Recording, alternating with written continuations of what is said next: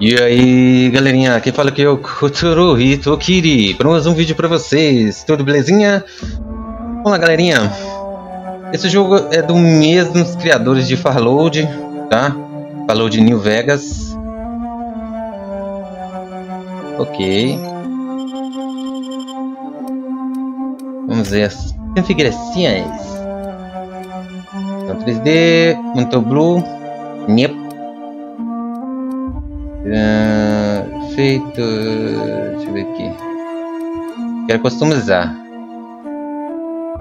Aí, customize. Sombras. Textura. Efeito visual. Colagem. Outra. Aberração cromática? Não.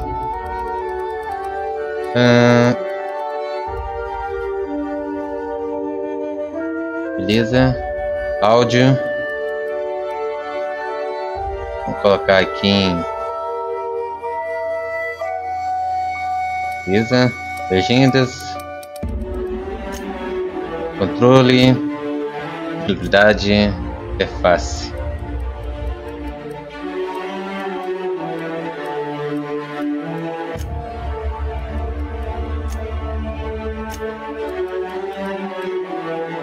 Gama.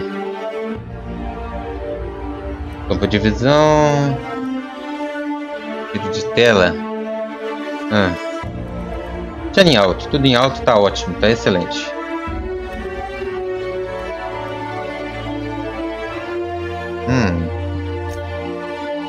Tá.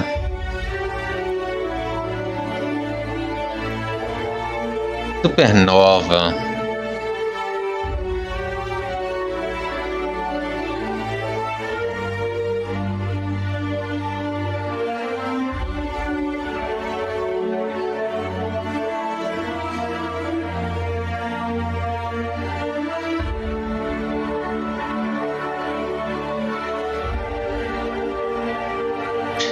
Bom,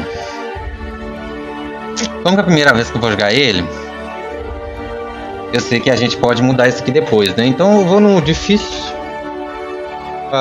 legendas, tamanho do texto, isso aí, beleza.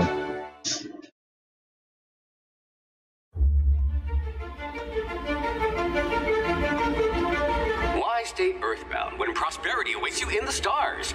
Come to Halcyon, the only colony on the edge of the frontier, owned and operated by corporations. A trip of 10 short years will feel like mere minutes, thanks to the comfort and safety of your very own hibernation chamber. You'll wake up in a perfect society designed to maximize your productivity, with guaranteed full employment. With only a minor term of service, you will become the master of your own destiny when you go out of this world to the Halcyon colony.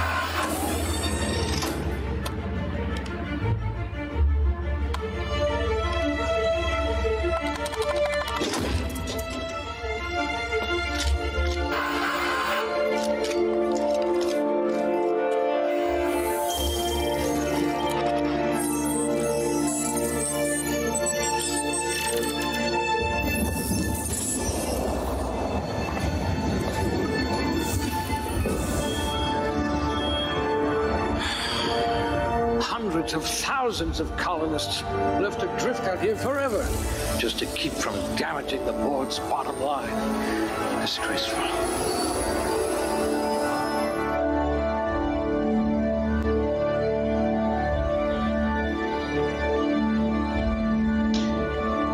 Ok, vamos lá, atributos. Tá. Força, destreza, inteligência, percepção, charme, temperamento.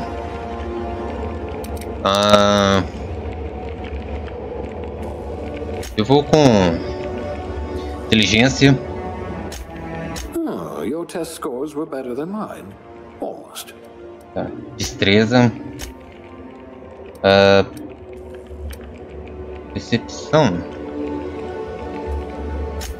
Percepção. Habilidades. Arma branca.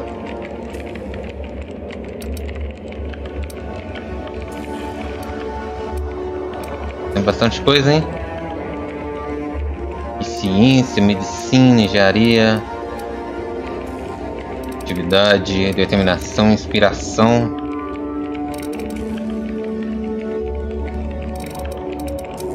Persuasão, mentira, intimidação. Armas longas. Pode armas longas, né? Como é que eu gasto os pontos aqui? Não?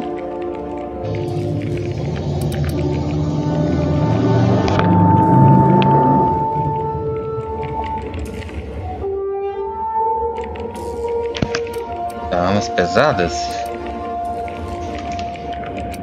Tem 2 pontos disponíveis ali, mas não tá gastando. Então, como é que faz?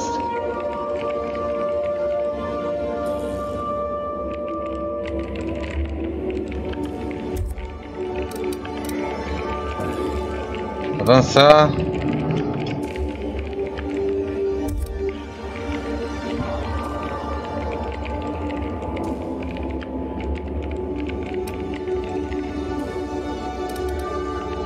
Bom, hein? Good. I need for self-preservation. Tá, tem que clicar em cima dessa bolinha aqui. Tá. We'll put those marksmanship scores to good use. You could make a vicar doubt the law. Como que é Farload, né? Menino criado de Farload, a gente sabe que vai ter muito diálogo. Bom, beleza. Aptidão, determinação, procata, pistão.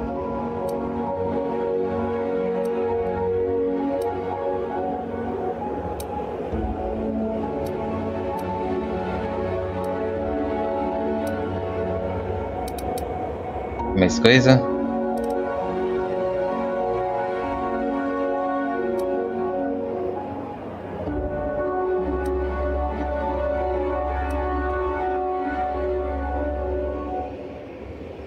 Vou colocar um de ciência. Gênero.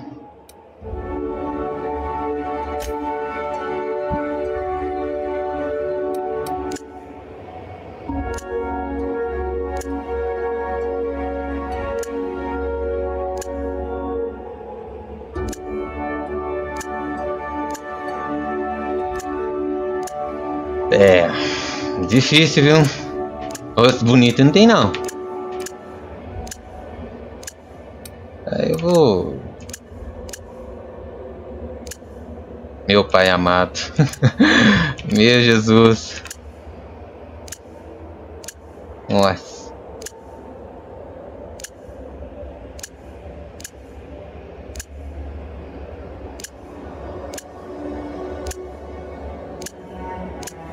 Nossa, que tristeza. Tá, vamos ver aqui em rostos. Nossa, tem muita coisa. Muita coisa.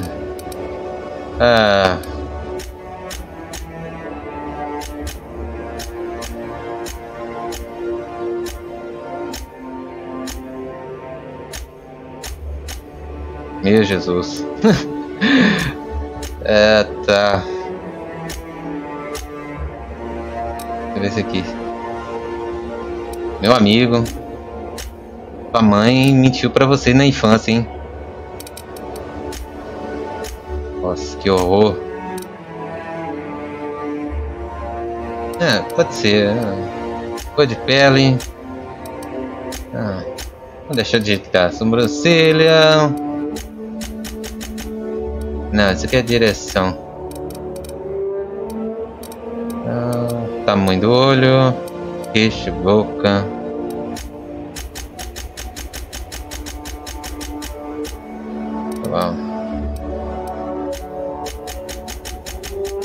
Ah, aqui dá pra dar uma melhoria, hein?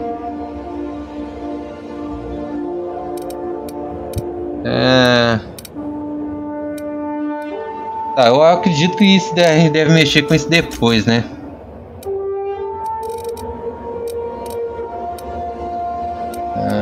Inclinação, o queixo. Nossa, tem muita coisa. Cabelo.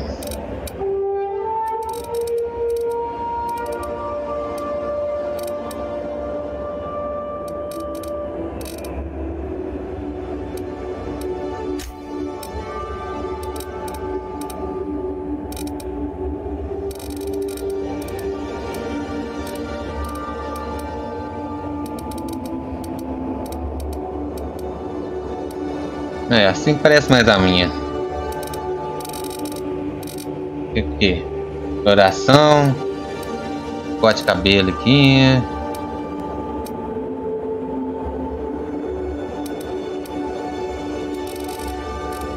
Agora que eu vi coloração.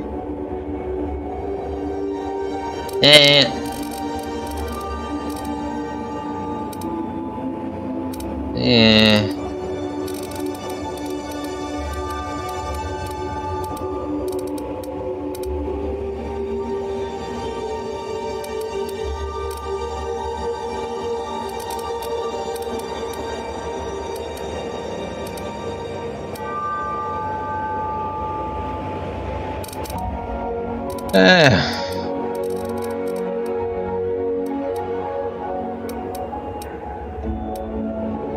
Assim é mais meu naipe. Vamos ver aqui. Maquiagem. Ah, tá. Tem uns machucados.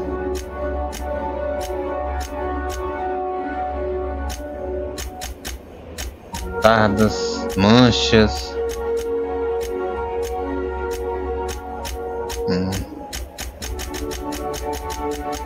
Tá, vamos acelerar esse negócio.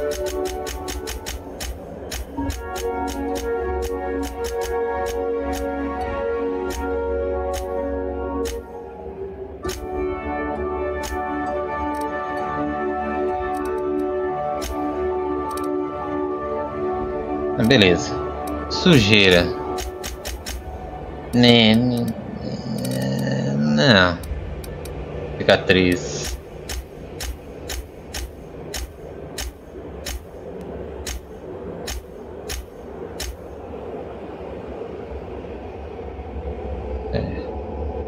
Mais minha cara. Idade.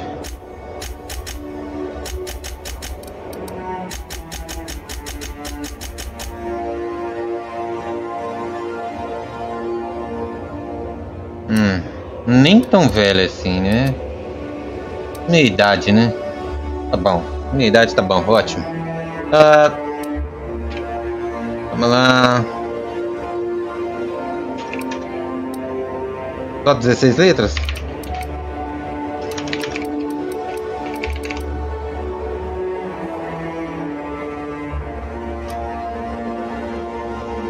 Ok. Passar. Resumo. Nossa, tem muita coisa.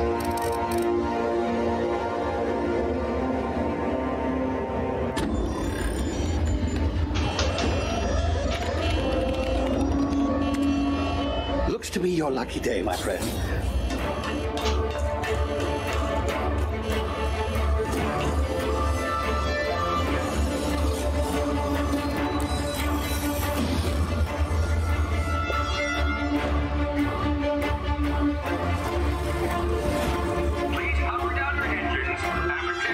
Not likely, bootlickers.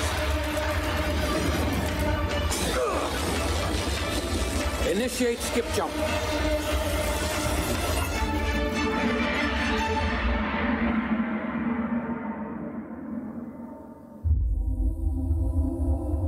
Terra 2, Laboratório Órbita, Sistema Bonança.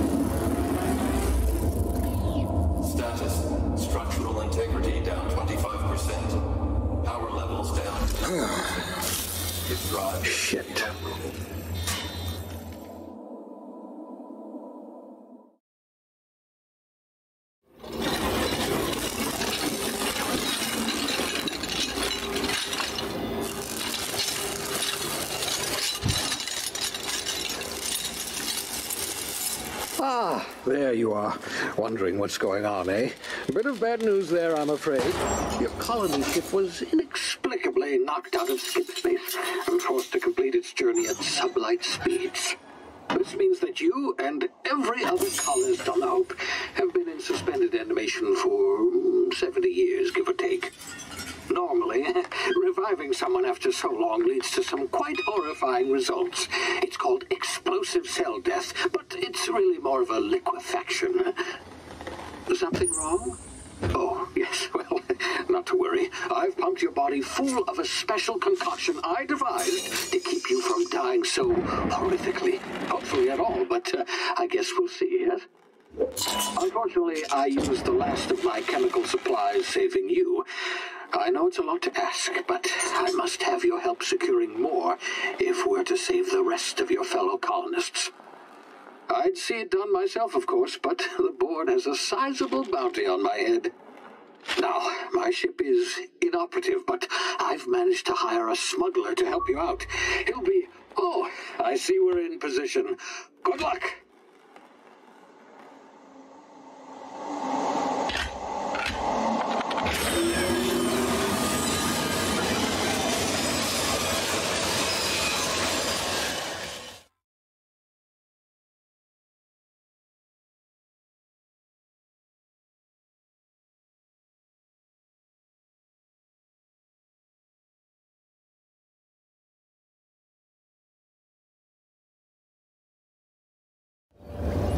Can you hear me?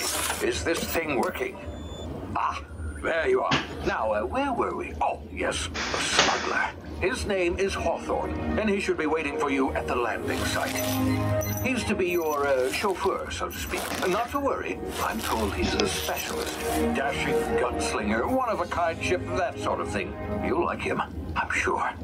I've also outfitted you with a simple wireless monitor, so I can track your progress. I'll check in with you as soon as you land. Good luck. All the colonists are counting on you.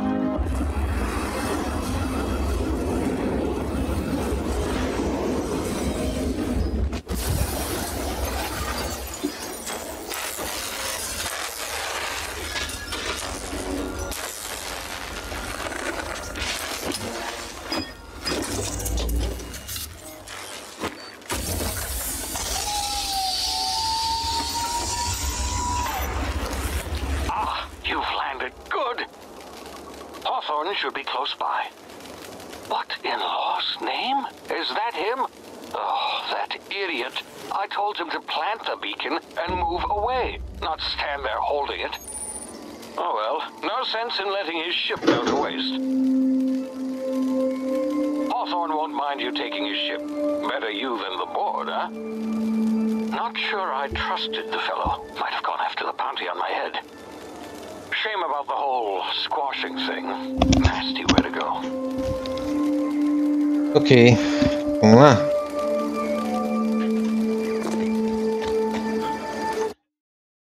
Vamos dar um salve.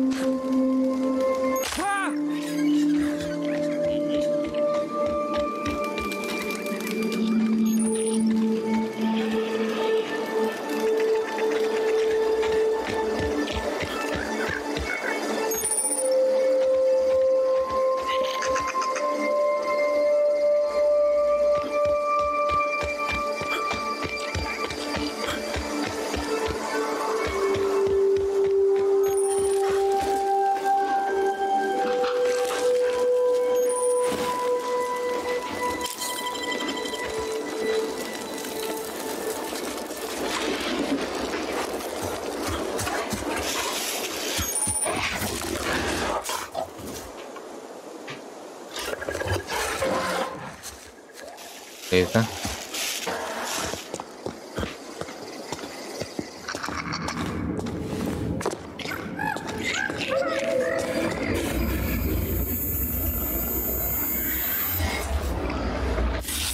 Easy now. You've been frozen for a while. There's bound to be unforeseen side effects.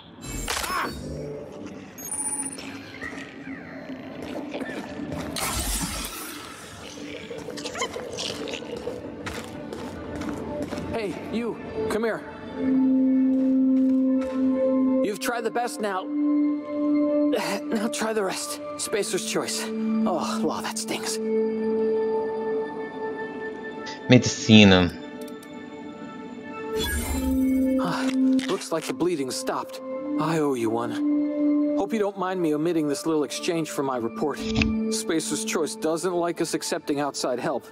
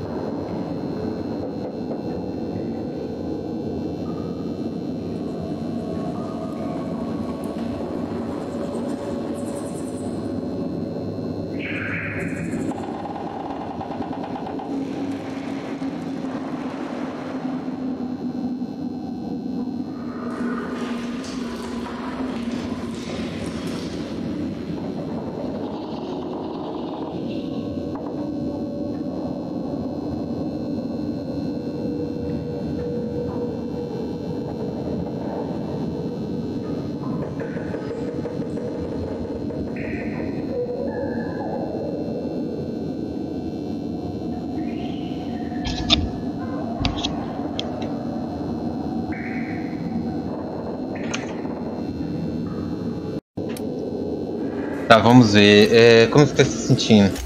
Better, thanks to you. I might have bled out on my own. Or worse, had to go begging the boss for some Adrena time.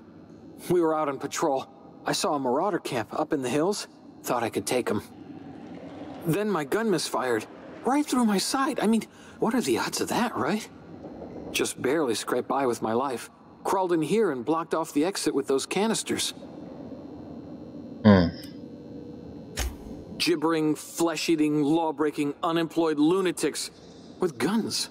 Some hullhead grounded their spacecraft out in the open. That's a real good way to attract marauders. See those canisters by the entrance? Marauders come sniffing around in here, and I can take them all out with a single shot. Not bad, huh? Persuadir, intimidar. Yeah, okay. You look like you know your way around a gun. Got some spare ammo, not counting the bullet in my side. Here, you can have my saber too, for patching me up and all. All Spacer's choice weapons are now 30% less likely to malfunction. You've tried the best, now try the rest. Spacer's choice. Yes, nailed it that time. Beleza. Uma arminha. Tem alguma coisa aqui? Não. Damage my ears! Oh, what just happened? Can you hear me? What in the hell? This...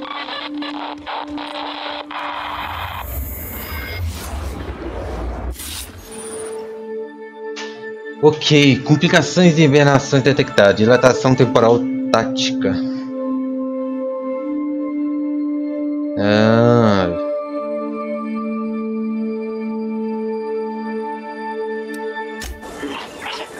Beleza.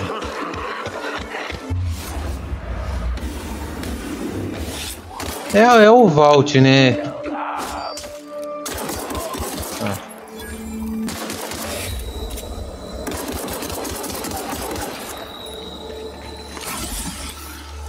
Beleza.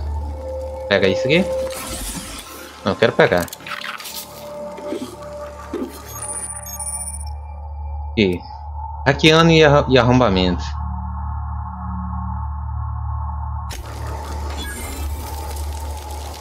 Tá, deixa eu...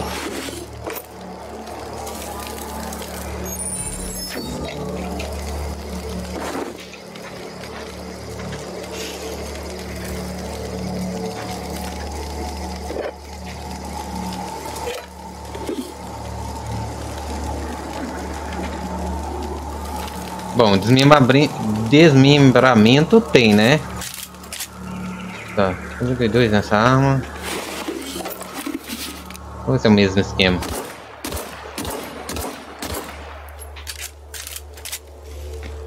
Tá.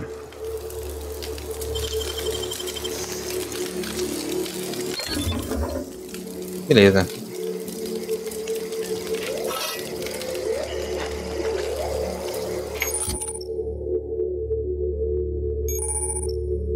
Gerenciamento de arma. Nosso personagem. Arma. Faca.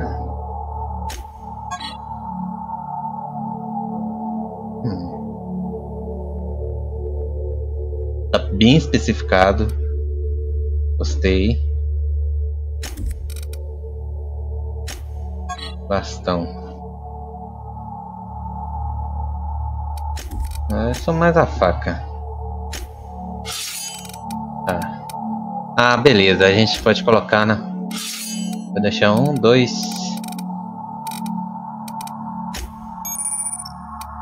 Pensamento de armadura. Beleza. Consumíveis.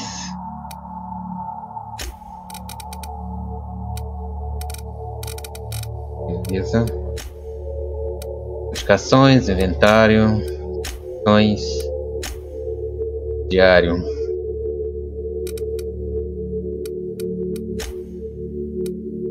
Informações básicas. Tá. Tem mapa? Tem mapa. É, tem bastante coisa. Bom, o que eu posso dizer sobre esse jogo? Além de ser como Farload, ele é de mundo aberto. A gente vai ter que craftar, a gente vai ter bastante diálogo. Vai ser no mesmo esquema. A diferença é que a gente vai ficar indo em planeta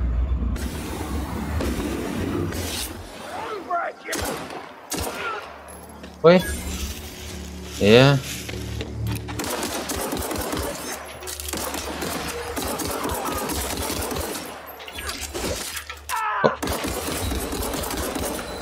Eu juro que eu nem vi esse cara aqui.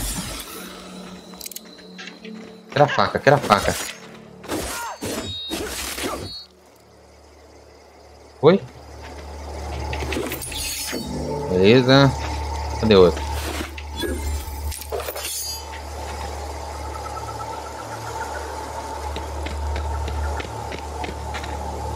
Tem um outro, tem mais um, né?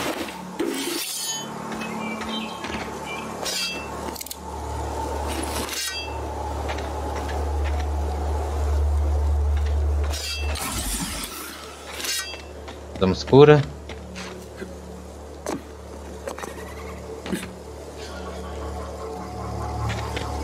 Hey! Get over here before you get yourself killed.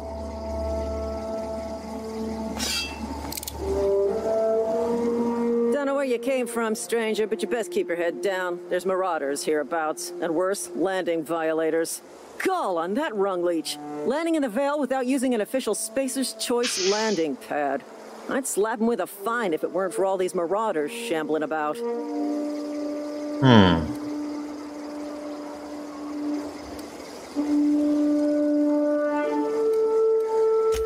Really? How is he?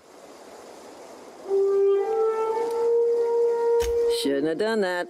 Spacer's Choice family ain't authorized to receive medical aid from off-brand physicians. We'll see him back to Edgewater.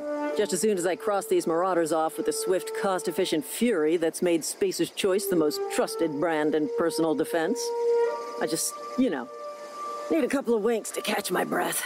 Stretch my legs, son. Ok. Vamos lá. Persuadir, eu posso mentir, eu posso intimidar.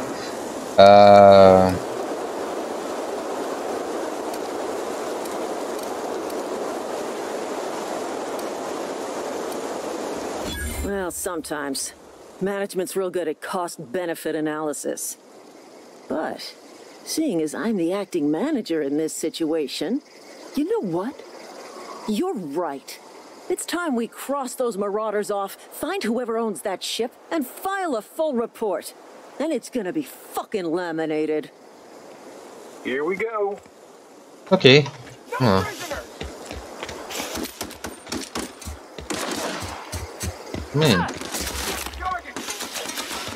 Olha, ele tá nem aí, tá andando de boa, né, meu chegado?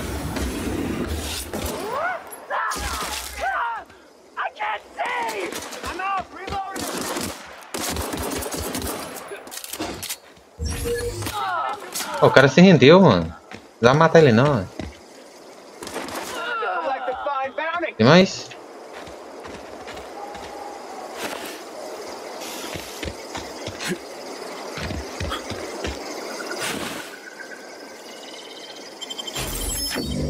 Beleza. Nada.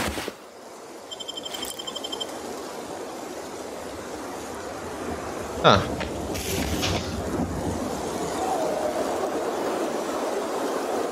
Bom, o gráfico. Belezinha, né? This is gonna take a lot of paperwork. Ok.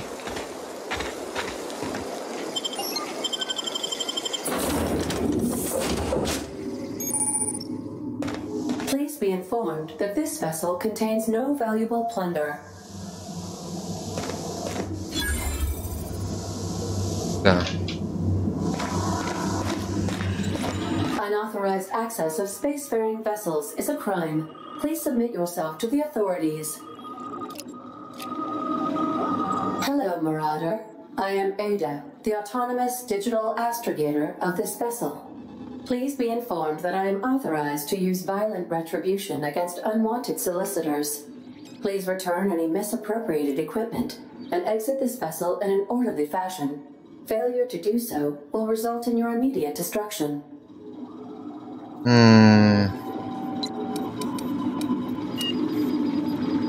I detect an elevated heart rate, indicating dishonesty. Please prepare yourself for lethal deterrence. Jettison procedures initiated. Please engage in airlocks. Preparing to eject all boarding parties in 5, 4, 3, 2, 1. You are still here. My deception protocols have failed. I have been programmed to express disappointment.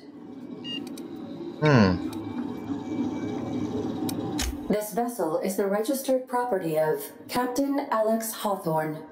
I am incapable of accepting orders from anyone other than Captain Alex Hawthorne.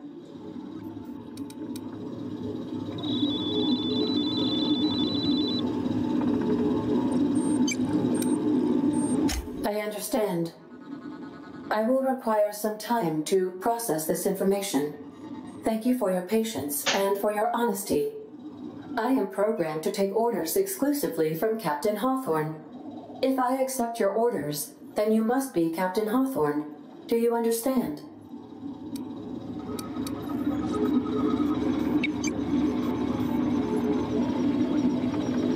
Well done, Captain Hawthorne. I see your powers of deductive reasoning remain intact. Unfortunately, our engine is currently inoperable. Our main drive suffered a critical power failure, and we were forced to make an emergency landing. The main drive's power regulator has been irreparably damaged and must be replaced. A Astutely observed. However, the probability of locating a power regulator within a worker settlement falls within acceptable parameters of certainty. High-capacity power regulators are sometimes employed in the electrical networks of worker settlements. I have taken the liberty of printing you a new Captain's Identity cartridge. Please try not to lose it this time. This cartridge identifies you, Alex Hawthorne, as the registered proprietor and captain of the Unreliable. Do you understand?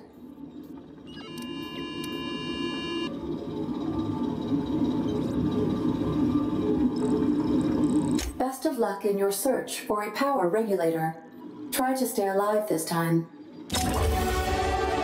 Beleza, nível 2. A nave é nossa agora.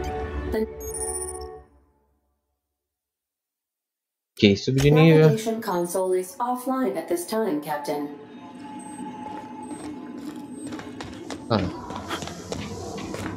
Antes eu quero dar uma exploradinha na nave. Due to catastrophic power failure, all doors will remain on security lockdown. These are the crew's quarters. Alex preferred to travel alone, but he always had me. Beleza.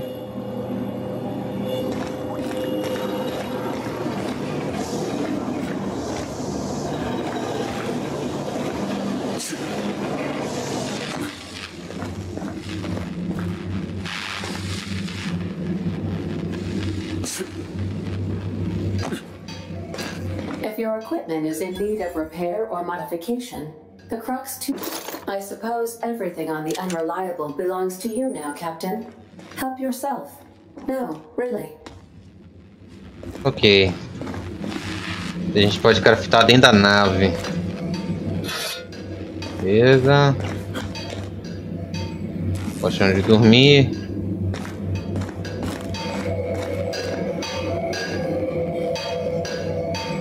Bancada.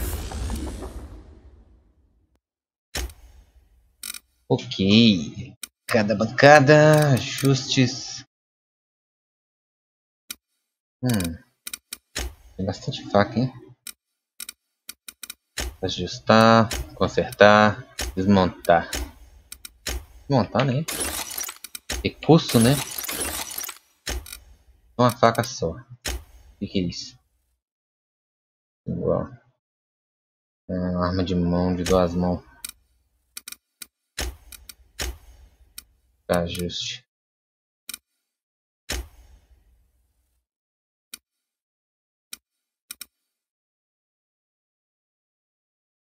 Beleza. Modificar. Bacana. Tá. Melhorias de habilidades.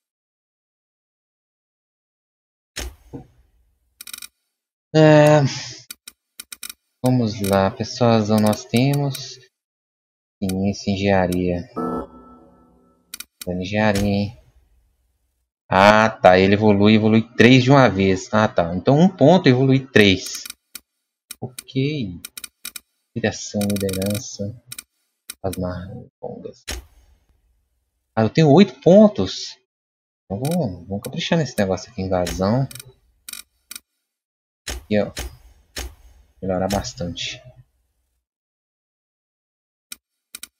Somente para abrir lugares. Medicina. Tá, vamos.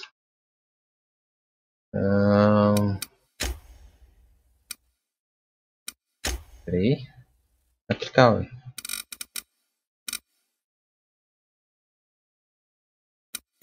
Resumo.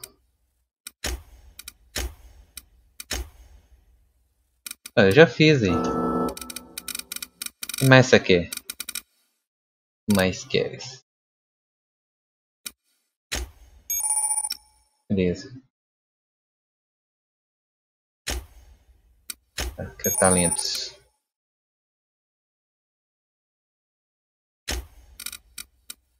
Tá. Vida da base. Realmente esse jogo tem muita coisa, viu? Então.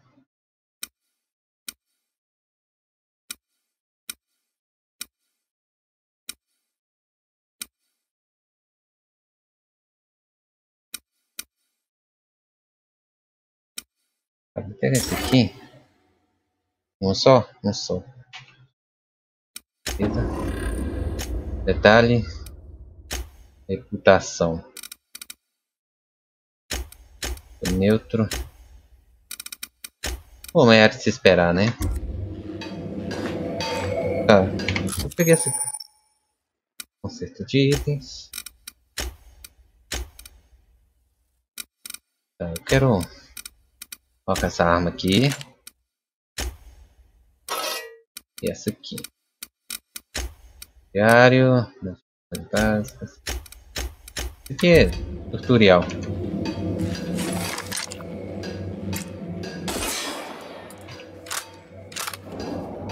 Não é o ideal fazer isso, né? Tá, a gente defende. A gente só não tem terceira pessoa, pelo que eu tô vendo aqui. Vai só em primeira pessoa mesmo? Tá, nós fomos ali. Bora.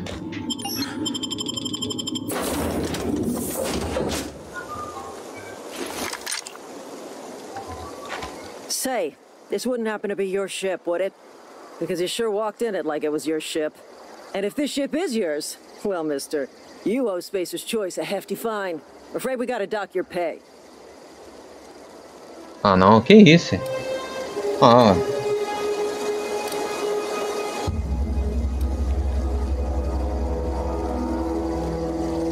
Vou mentir. Oh, by the law. I'm so sorry.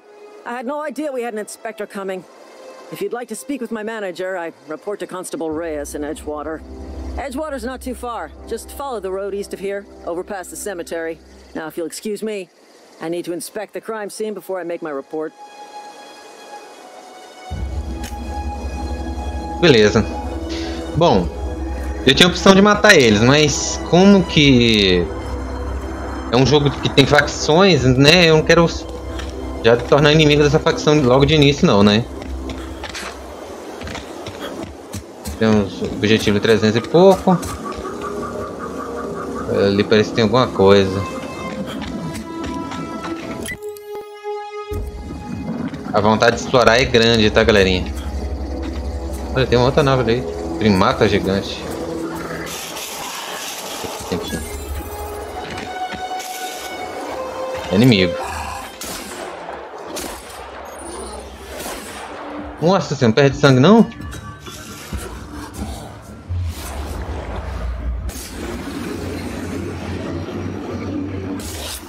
Vou na face.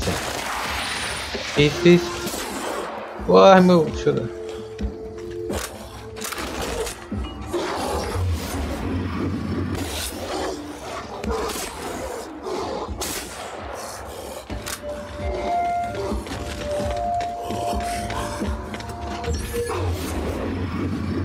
Pra mutilar.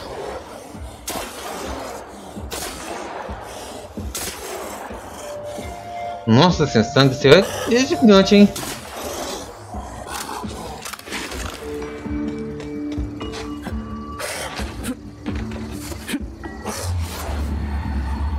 Tá.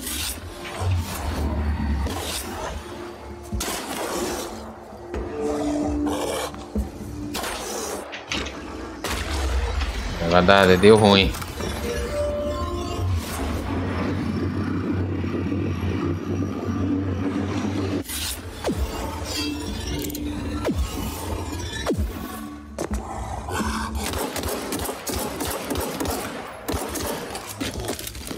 Ó.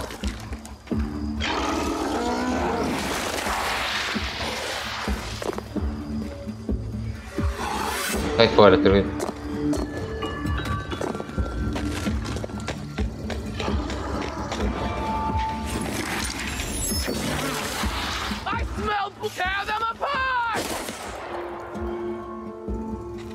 Parou? Comando. Pô, dá a chance de você viver, meu chegado.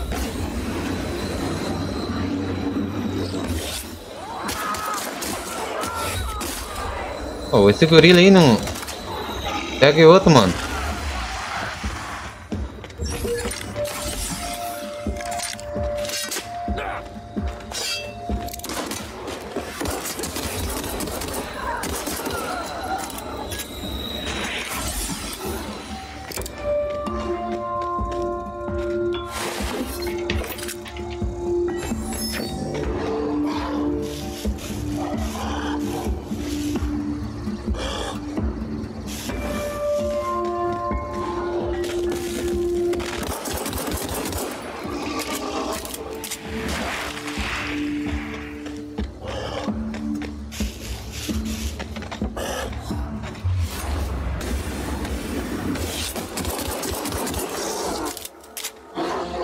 Ah, mano, você tá enchendo sangue, isso aí é...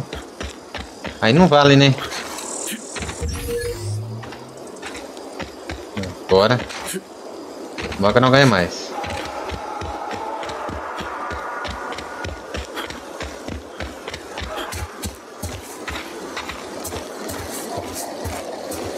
Deixa eu dar uma clareada nesse jogo, porque o gama dele tá bem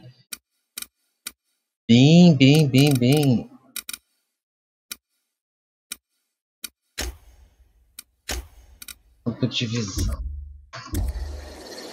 Nossa, tem muito pé da letra, hein? Tá doido. Tá, vamos ajustar esse negócio aqui, né? Ver agora 50%.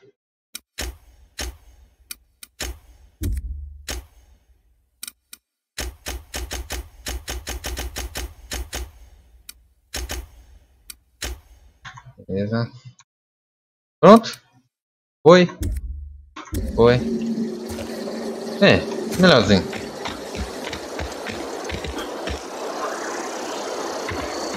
Whoa, hey, where'd you come from? Don't go ambling out in those hills. That's marauder territory, friend.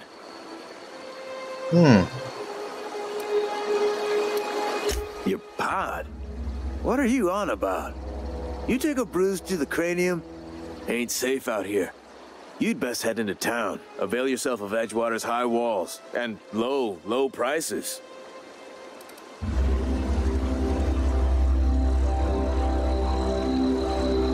Pleased to make your acquaintanceship. I'd shake your hand, but I've been hauling corpses. You don't want none of that on you. Name's Silas. Junior in humor for the town of Edgewater. We're all part of the Spacer's Choice family.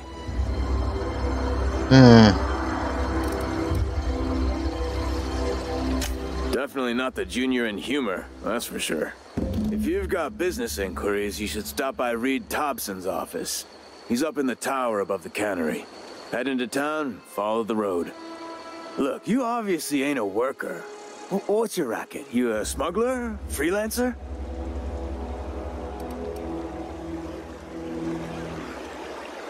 Edgewater is a company town, board-owned and operated. That includes the cemetery. None of us own our grave sites, we rent them from the company. Renting means money. Money means paperwork. Paperwork means signatures. Some of our families become a mite delinquent in paying their dues, you see?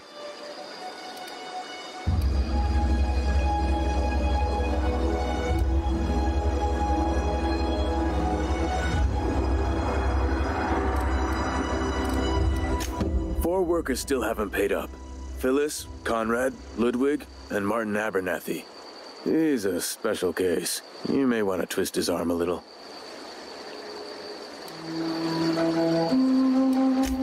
Conrad's got a barbershop in town. Phyllis works at the cannery most hours. Abernathy... I ain't seen him in a few days.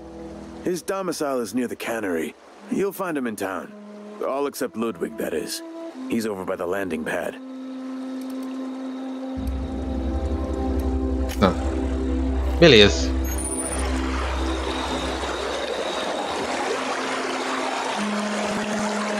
Rastrear a missão. Missão ativa. Seja rápido, destroço antigo. Vamos lá.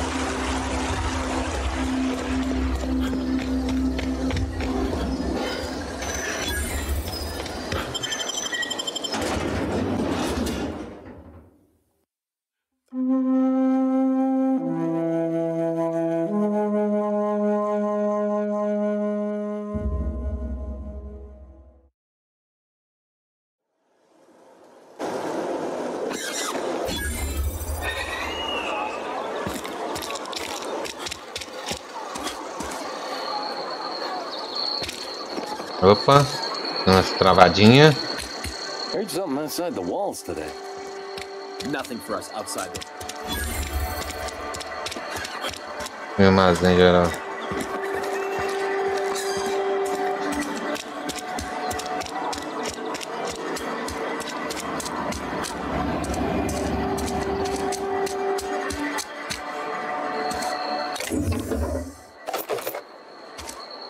Pisoiar nunca é demais, né?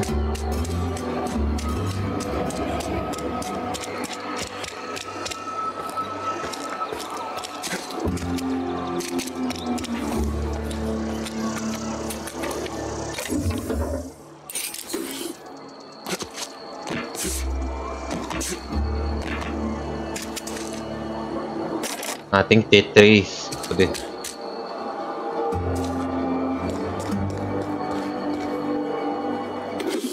Beleza. O negócio é explorar mesmo, ok?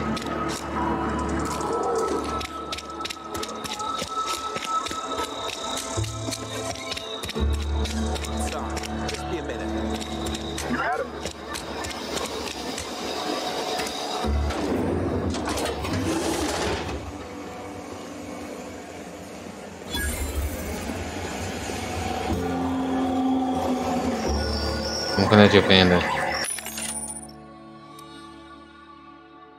Ok. É bastante coisa. Armadura.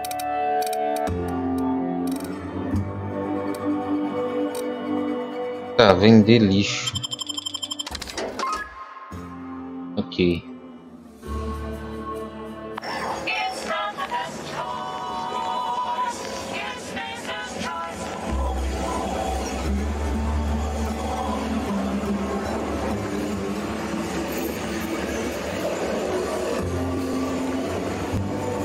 É bem no estilo Farload mesmo, viu? Bem mesmo.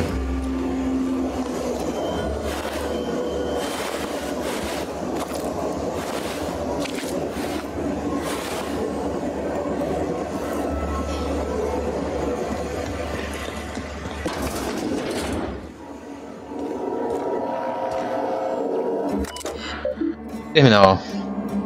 Ah.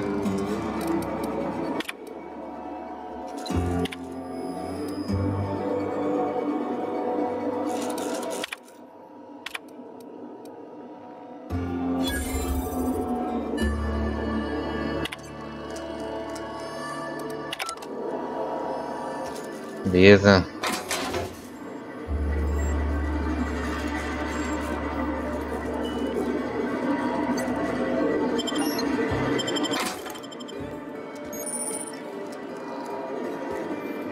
Beleza.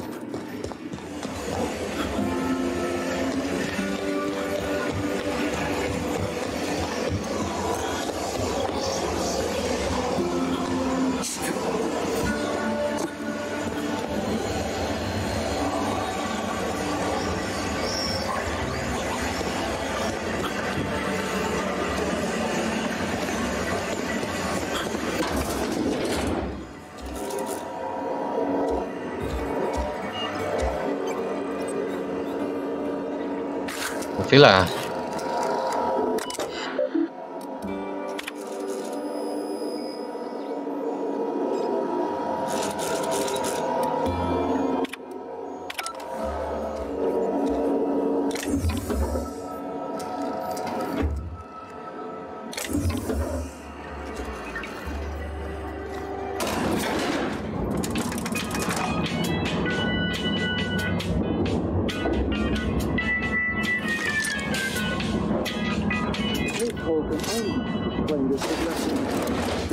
Monkey are... Seems we've got a guest. Really now, Parvati, I do wish you'd spoken up. I do apologize. I was given no forewarning of your arrival, or I might have welcomed you at the gates myself.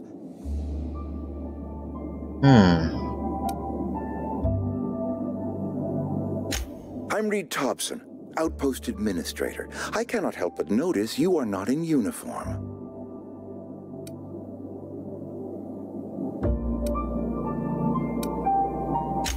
Of course not. I don't have that kind of luck. Seems I allowed my excitement to run away with my wits. Been a few seasons since we've had a visitor pass through. Only regulator we got is hooked up to the town transformer. Mr. Thompson ain't liable to be keen on dismantling it. I beg your pardon. I am most emphatically not keen on any such thing. I can't let you have our power regulator. But I happen to know of another one.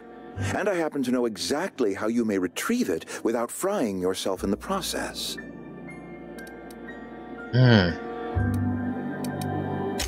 My proposition benefits the both of us. Please, hear me out. There's a power regulator in the old botanical lab. It's mostly abandoned, so all that power is being squandered. Go down to the geothermal plant. Reroute power from the botanical district over to us. Once their power's shut down, you can have their regulator and be along on your way.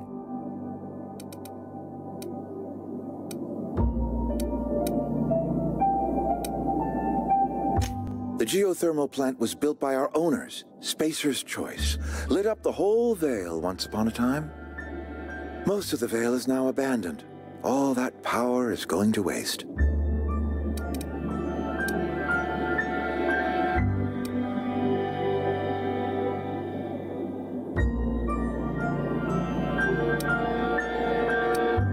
We could use the power. Cannery's been struggling. If we don't ramp up productivity, the company might cut us loose. I was not entirely sure how to tell you this. The botanical labs are not legally inhabited, but there are people who live there.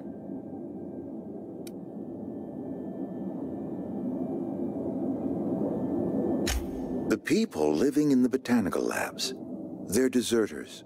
Former workers. I need them back at their posts. I need them to come home. My hope is that by cutting off their power, you will convince those deserters to come back to town. Before you go to the plant, I want you to stop by the botanical lab. Speak to their leader, Adelaide. Tell her the power's about to go, and that it's time her band of deserters came back to town. My dad told me all about the plant. Taught me all he knew. I could come in useful. I mean, if that's all right with you, Mr. Thompson. Sir. I hesitate to part ways with Miss Holcomb, but I cannot deny that she is talented and may prove useful to you. You will need an administrative passcode in order to enter the plant. I am trusting you with mine, and trusting Miss Holcomb to guide you if you'd like. Great! I got my wrenches and diagnosticators and hairpins and engine tape, so I'm all set. Well, I am glad to hear that. Best of luck to you, and thank you again for your help. It is a lot to ask of a stranger, I know.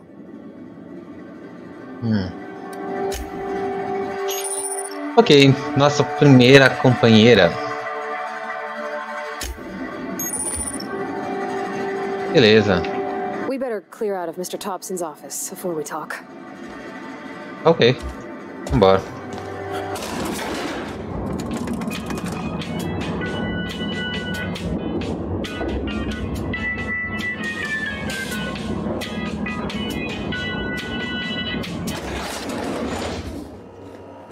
Hey, mister, can we talk? Sorry. Can we talk? Podemos, vem cá.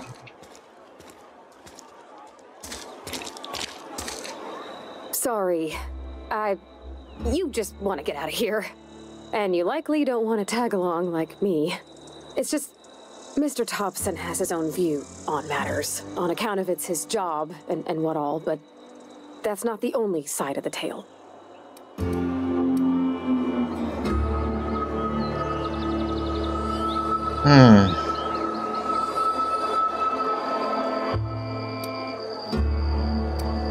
Oh, he ain't a liar. He believes every word he says. It's just, he doesn't always get where other folk are talking from. To Mr. Thompson, a person's a gear. It does its job quiet-like. If it squeaks or stutters, it gets replaced. The deserters are decent folk. I knew some of them before they left.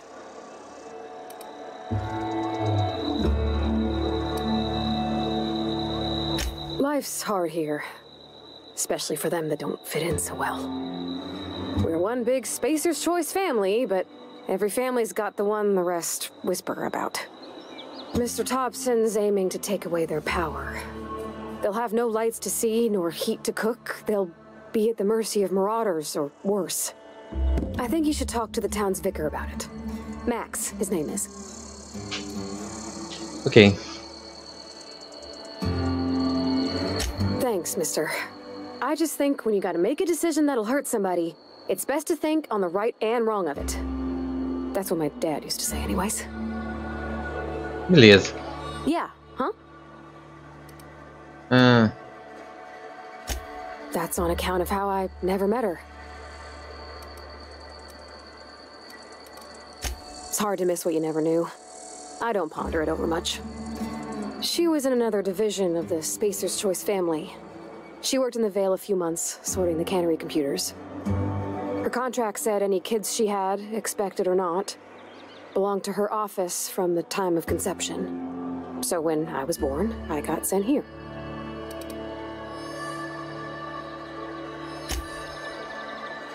Ainda não tem 3 percepção.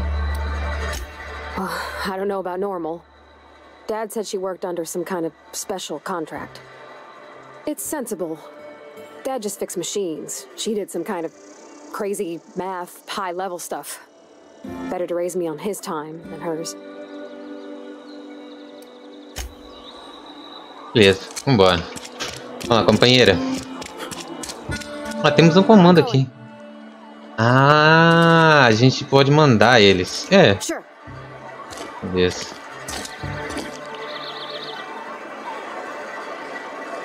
Bora.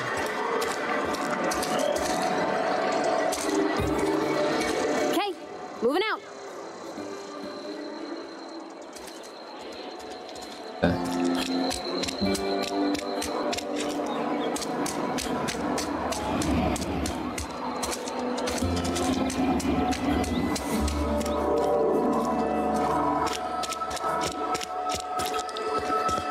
I've always felt weird in here. It's too clean.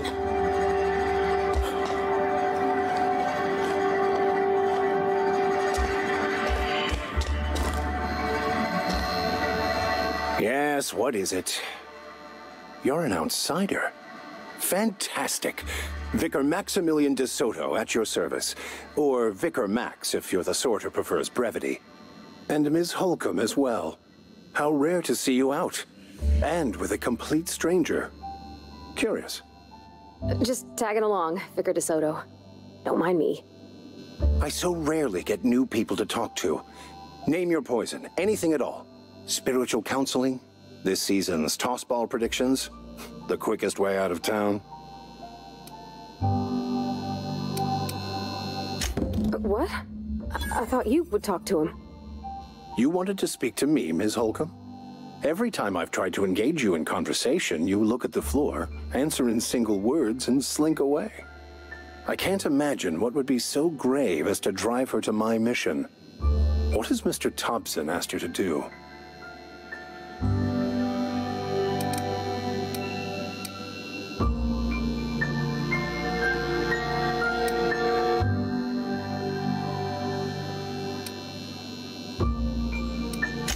Depriving them of safety from the marauders and wildlife. I can see why that troubles you. Miss Holcomb has a soft heart. Always has, if you believe the talk. Assuming your goal is to save as many as possible, then you should bring everyone together. Send the power to Edgewater and convince the deserters to return to the fold.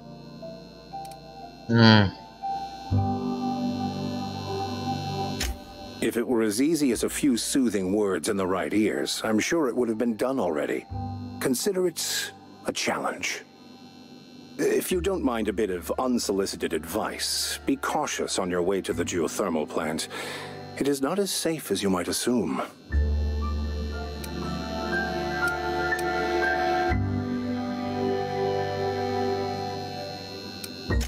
One of the reasons I transferred here was to fulfill my duty in hunting down banned heretical texts. I happen to know such a book is, as we speak, tainting a collector's library in Emerald Vale. However, the collector's residence lies outside the town's walls. My retrieval efforts have been thwarted by marauders who have overrun the property. Should you fare better than me, I'd pay a handsome sum for the book.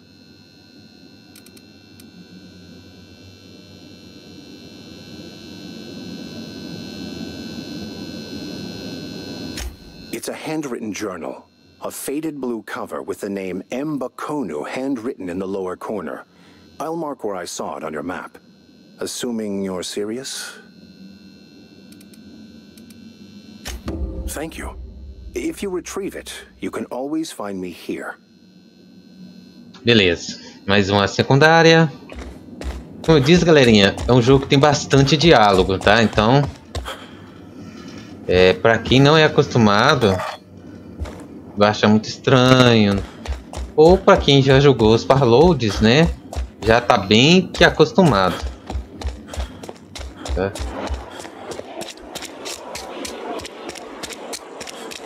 Então, vamos lá.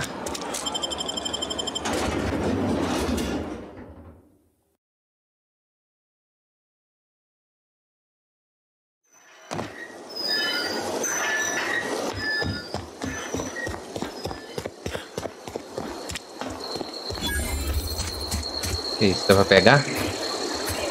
Não.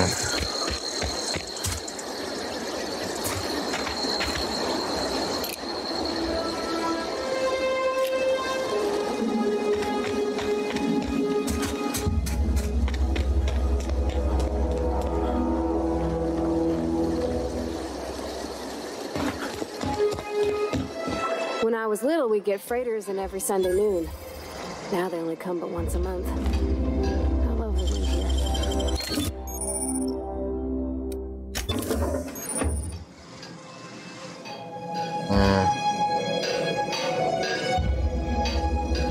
Tá. Vamos lá. Vamos desmontar esse aqui. Tem muita arma. Ou a gente pode dar pra ela, né? Deixa eu ver primeiro o que eu tenho aqui. O que? Lança-granada? Oh. Interessa mais, né?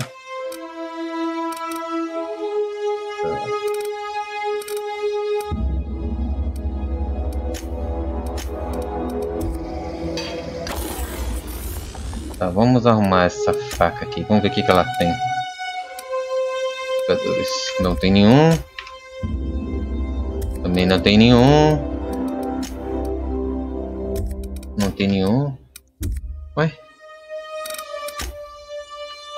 Oh.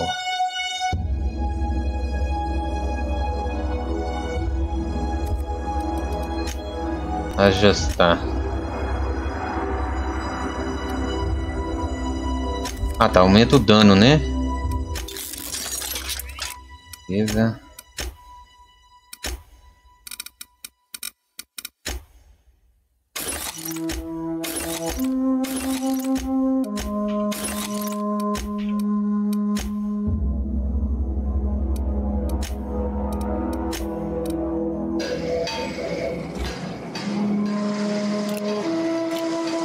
Mudou alguma coisa?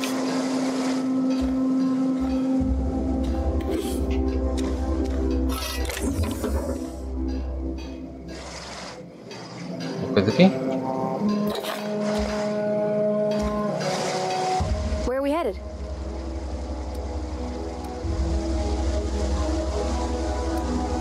Tá, vambora. Bacana. Tá da porta, né? Thank the law. I've been requisitioning backup for months. Guess the boss finally came to his senses. You ever swung a truncheon? Let me see your rifling stance. I want to make sure you're up to snuff. I told Silas I'd pay my dues if he agreed to join the resistance. Guess this means he's finally heard the calling.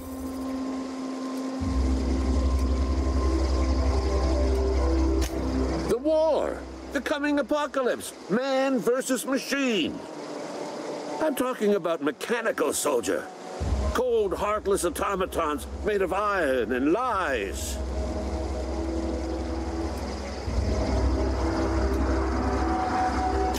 That's right. That's what I've been saying. We gotta square our shoulders and stand ever vigilant. Auto-mechanicals. Creatures forged in the fires of malevolence. I seen them over by the old power plant, clattering about, firing at the birds, orchestrating their uprising. When the swarms of mechanicals come clanging on over that hill, where will you be? Cowering beneath your cot? Or standing shoulder to shoulder with the resistance?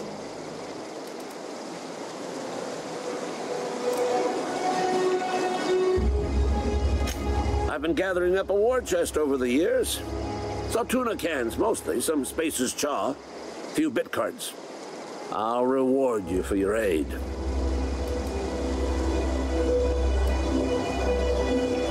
Enlistment fees.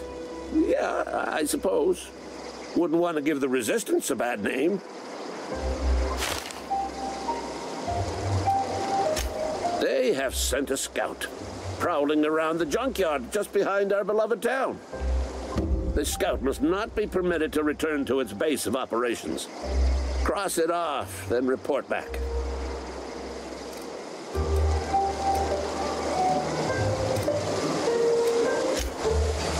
Yes.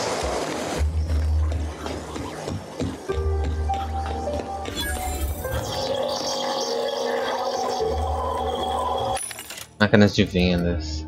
Opa, tem uma arma aqui que eu quero, hein? De caça. Quero esse rifle de caça, hein?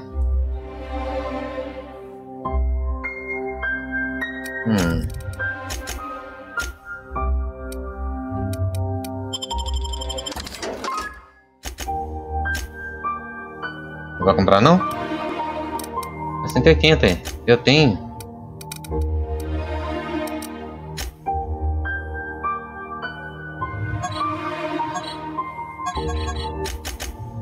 Posso comprar não? Ah, agora comprou. Deixa eu vender aqui.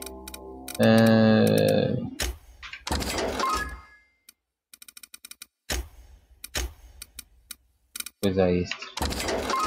Esse aqui é... Só.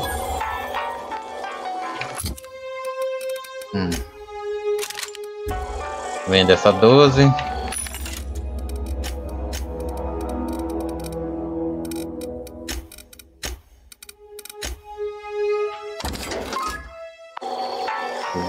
Essa outra aqui. É só de rango, né? Rango, traje.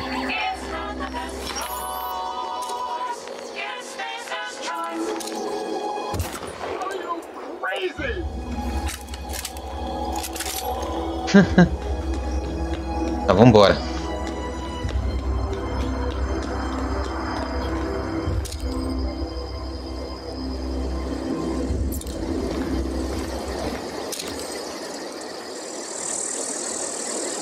Parece que não tem inimigo.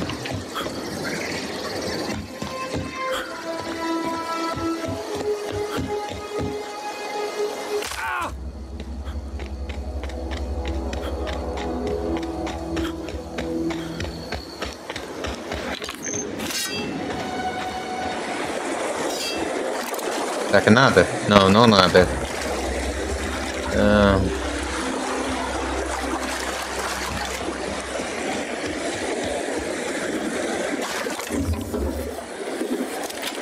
Beleza.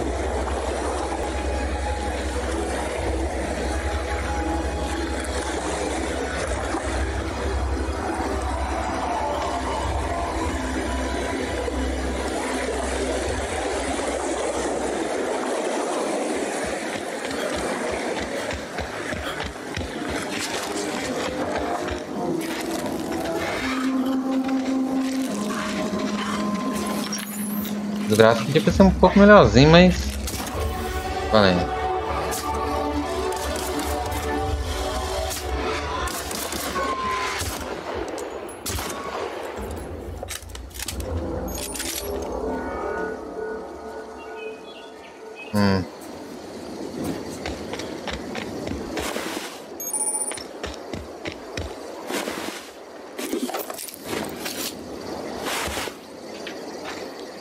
Se fosse no outro, a gente fosse um valor de ficariam assim os trajes, né? Mas enfim.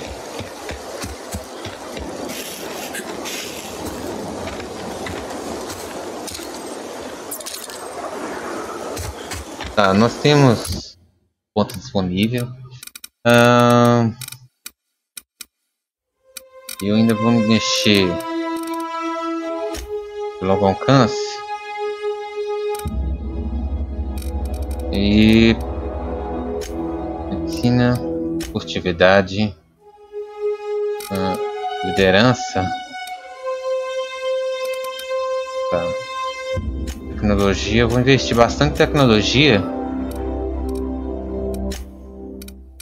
Tá, talento, não tenho.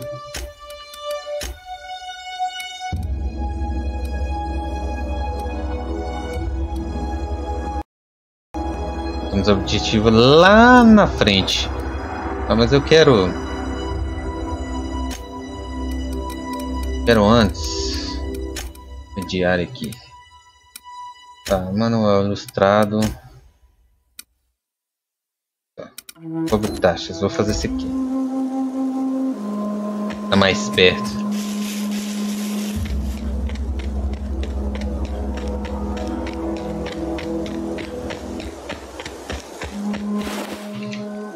Pegou?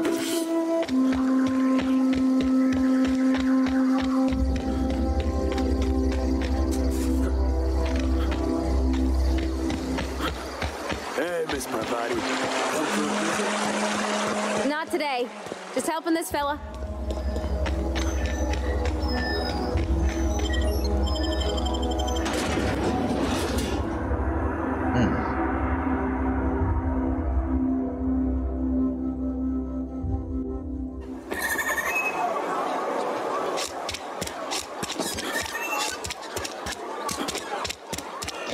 Esse vídeo vai ficar um pouquinho maior, porque as coisas demoram um pouco.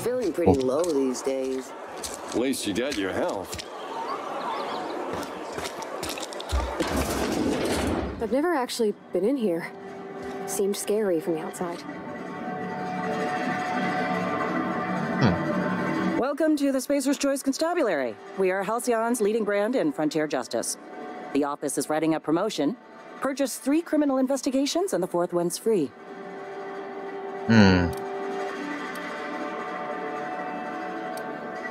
Know how to carry yourself in a fight? I've got bounties out for these 3 marauders. Cross them off and bring me their fingers. Just 1 per marauder, please. I'll dust off the old fingerprint roller. As long as your questions fall within the acceptable margins of curiosity.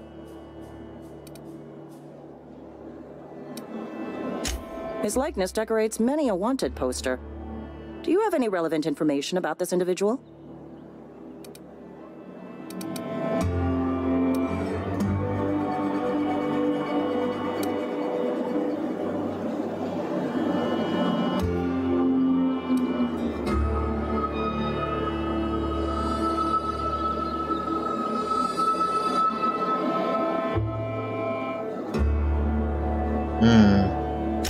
You are correct.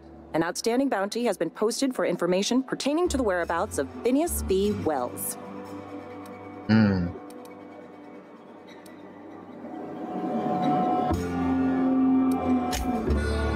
Ok. Tá, eu não vou dedurar o cara, porque o cara me descongelou, então...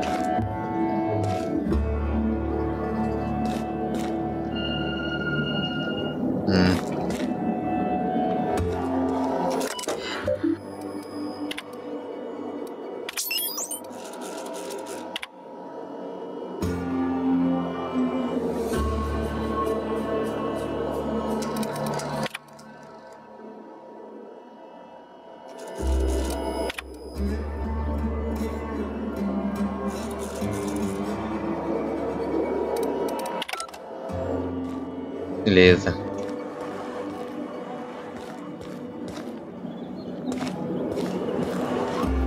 I've been feeling pretty low these days.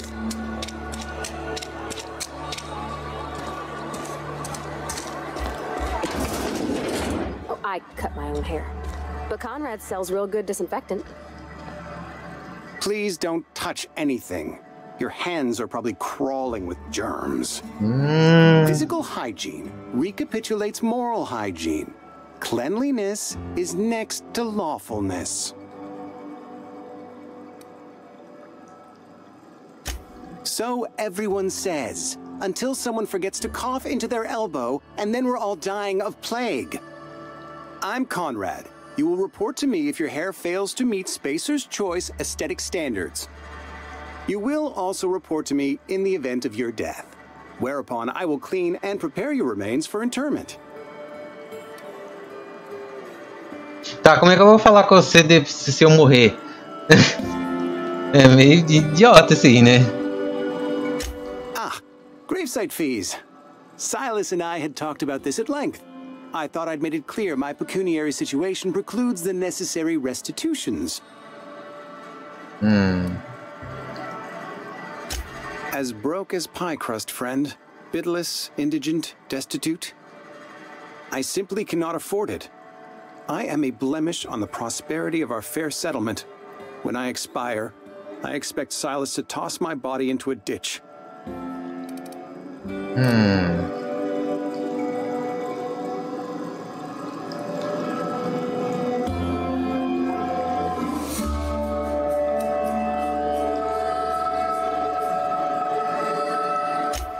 Edgewater is built on the discipline and sacrifice of its people. Say what you will about our town, but we all pull together. Tell Silas I can't afford to pay, and that I fully expect to have my medical rights revoked for this dereliction. With my apologies.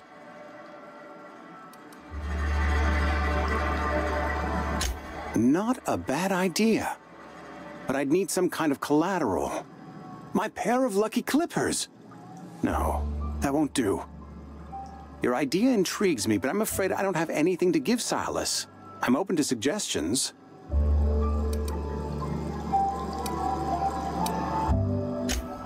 Much obliged. Beleza. Tirando que você é nojentinho, né? Mas tá de boa. Agora tá faltando... Ué, nele ainda? Não, pera. Mais alguma coisa aqui?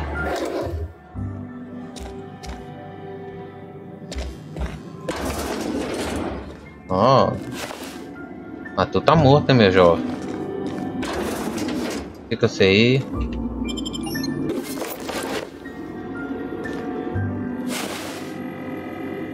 Tá morto.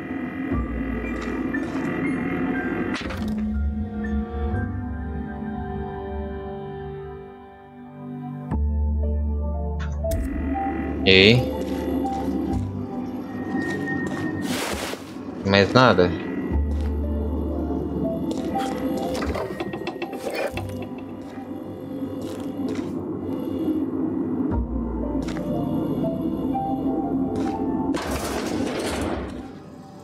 What can I do for you?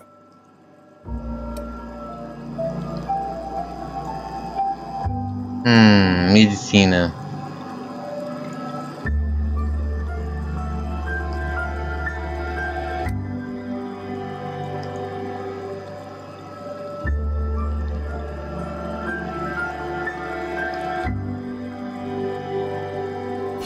Oh? Am I in the company of a fellow doctor?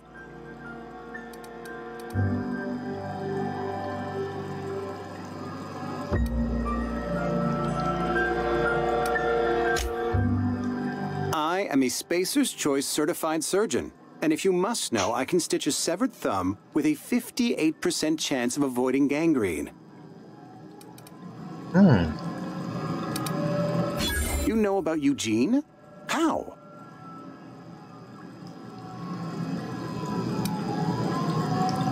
Then, you know Phyllis suggested selling off Eugene's gold teeth. I didn't approve of the idea then, and I don't approve of it now.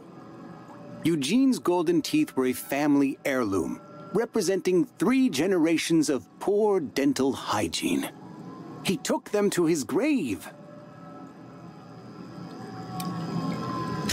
That's unthinkable.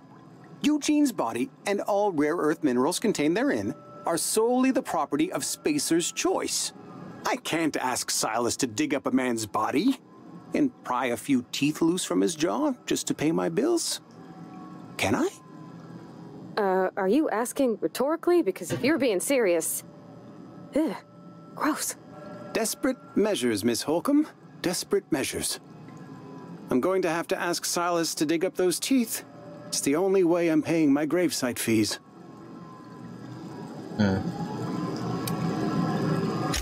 I'm sure that I have no other choice. Here you are. Gravesite papers affixed with my signature and an IOU. Beleza. Por isso que é bom, galerinha, a gente investir bastante em diálogo. E diálogo aqui é essencial para tudo. Yes, Mr. Thompson. I'm fine, Mr. Thompson. Whoa, did Mr. Thompson send you? Well, you tell Mr. Thompson I'll be right at my post. Tomorrow. Bright and early tomorrow. Because I'm definitely not plagued. As spry as a spring chicken. That's old Abernathy.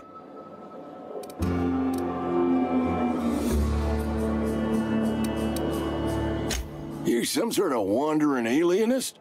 Walking into a man's own domicile, pestering him about his mental state?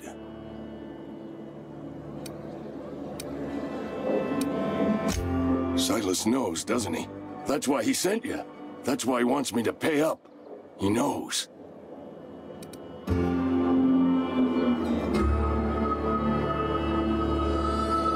Sounds like he's already told you. You may as well hear it from me. I'm dying. I'm not long for this world. The date of my expiration is fast approaching. And soon I shall be ushered through the great cannery in the skies. Don't say that, Mr. Abernathy. You still got a couple decades in you. I'd steer clear, Ms. Holcomb. My affliction's bound to be contagious. It's plague. Has to be. Silas knows. He knows I got one foot in my grave, and now he wants to charge me for the other one.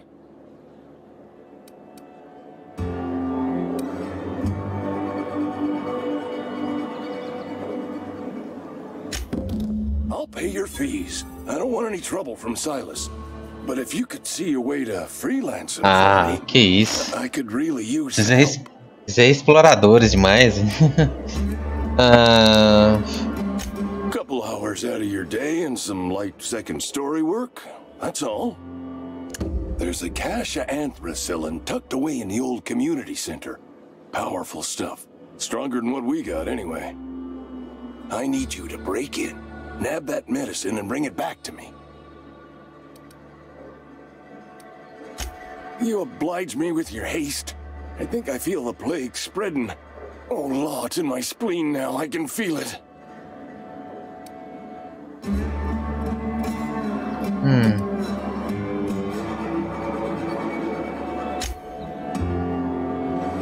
Tá, meu objetivo é só...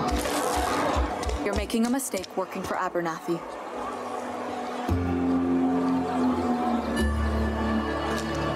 Tá, vamos... Pra onde? Ah lá. A friend of mine died a couple weeks back.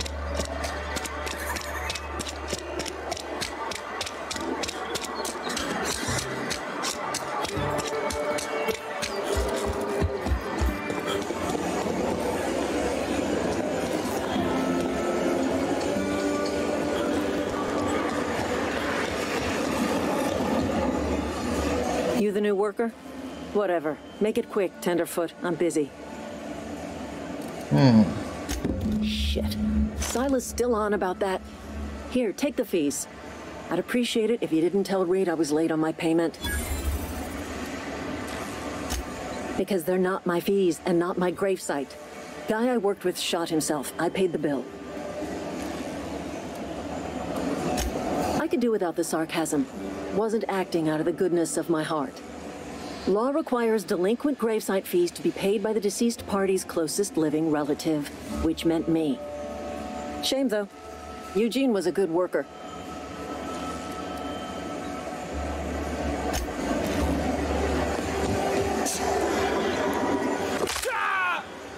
Nossa senhora, você também não tá aguentando nada, hein?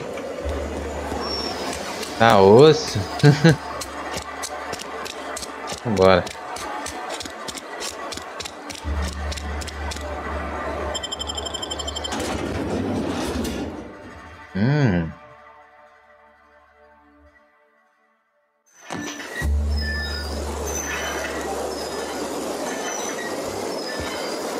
O negócio tava marcando pra cá, né? Agora já tá marcando pra lá.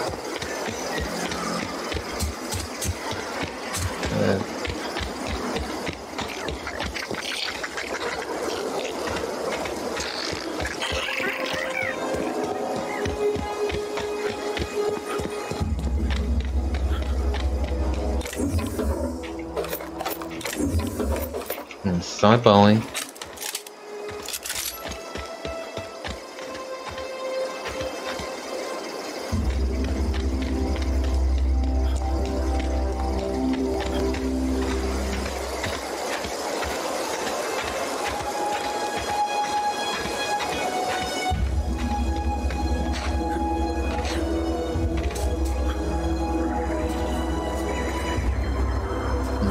Espera alguma coisa, mas não é. Tá, mas cadê o cara, hein?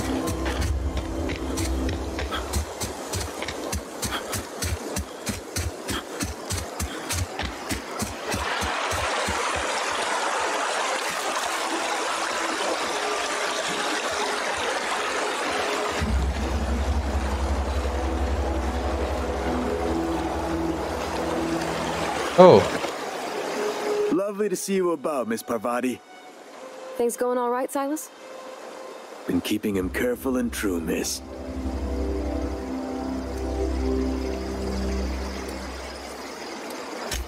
Best to ask her yourself. My dad's buried here. Silas watches over him when I can't leave the house. Oh. Well, thanks. Something I can do for you? You run into any trouble? Reliable work from a freelancer. That's gonna take some getting used to. And I'll buy you a drink sometime.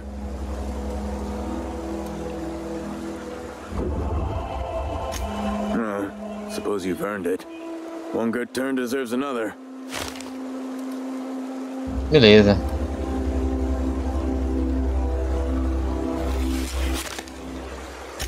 Abernathy was sick? With the plague? That's disgusting. I shook hands with the guy.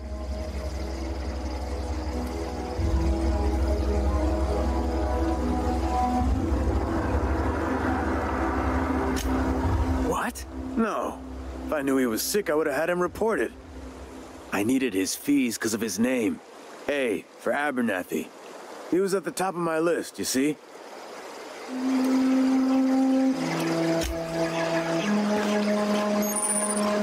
Beleza.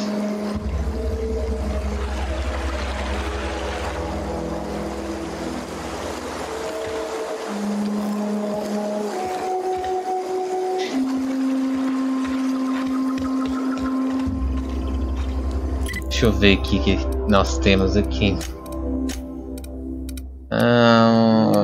Missão secundária, missão secundária, missão secundária. Vamos ver se está a distância.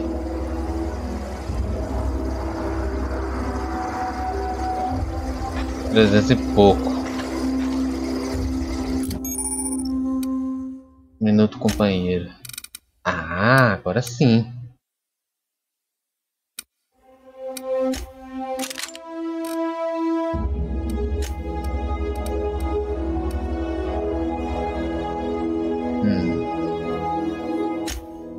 Essa é quantos?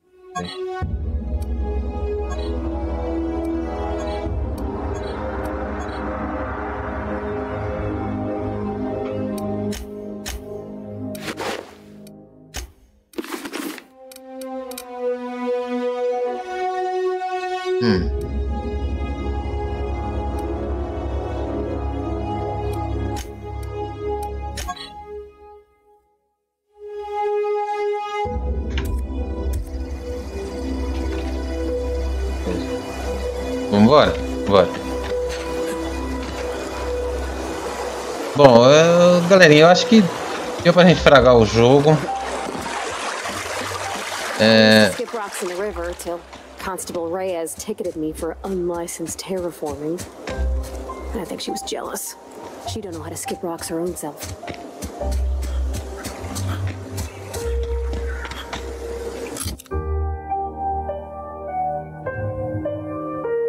Pera, enquanto eu tô com roupa comum, você tá com roupa armadura?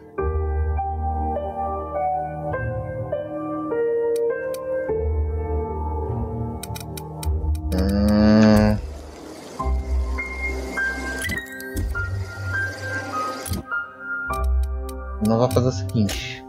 Vou devolver esse aqui. Fica com essa aí. E eu vou pegar pra mim esse aqui. Isso aí.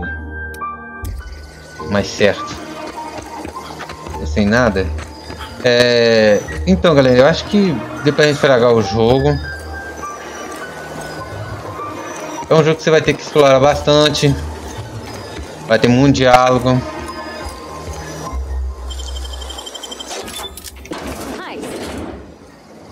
Tem bastante leitura, que isso é muito bom em jogos de RPG.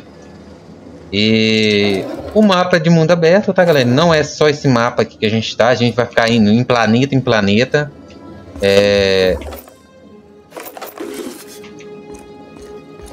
Então é isso, galerinha. Se vocês quiserem mais desse vídeo, mais desse jogo, vocês deixam nos comentários. Aí a gente pode pegar e fazer mais um pouquinho. Só que aí eu vou fazer uma parte mais avançada, tá? De mais recurso, com mais coisa, mais armas, né? É essencial também.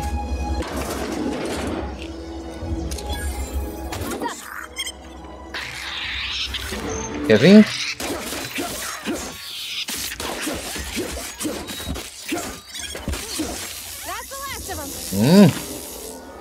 Marretinha boa, hein? O que mais tem aqui? Então é isso aí, galerinha.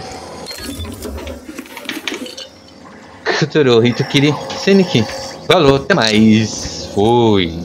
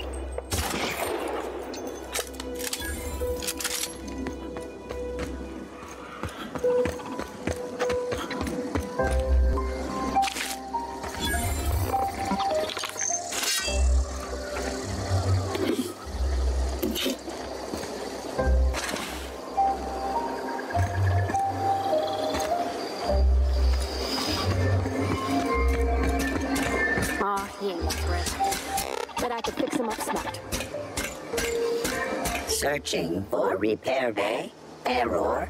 Navigation systems failed. Unable to comply. I could probably fix that. I mean, if you wanted me to.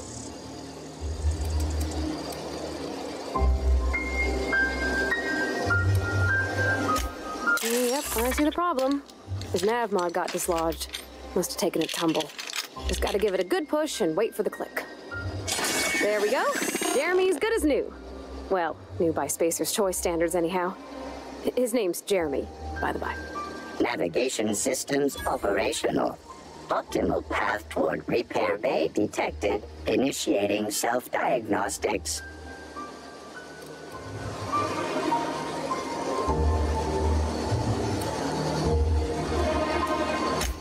Be more careful out there, Jeremy.